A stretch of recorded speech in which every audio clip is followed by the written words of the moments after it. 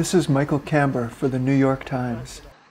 As fighting continues to flare in the southern Iraqi city of Basra between the Iraqi army and various militias, deadly repercussions have spread north, with Baghdad under a 24-hour curfew and fighting and airstrikes in Sadr City, a base of the Shiite cleric Muqtada al-Sadr. On Thursday, I traveled to Sadr City and witnessed civilians caught in the crossfire between American troops and Iraqi militiamen. According to U.S. military sources, an American helicopter killed 4 insurgents early Friday morning. The local hospital has already become crowded with wounded civilians.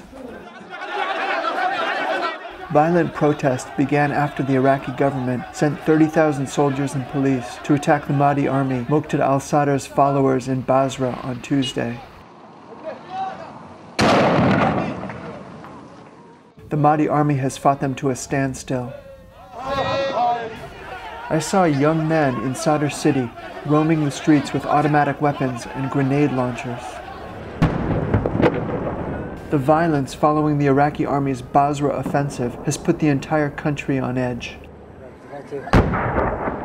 Even Baghdad's green zone, which had been quiet over the past month, is now getting pounded daily with rockets and mortars, killing at least 1 American this week. To quell the growing violence, on Friday, the Iraqi government extended until April 8th the amnesty that they had offered the Mahdi army to lay down their weapons in exchange for money. One of the keys to the security gains and relative peace of the past 7 months was the ceasefire signed by Muqtada al-Sadr. Many fear that this is now in danger of collapsing.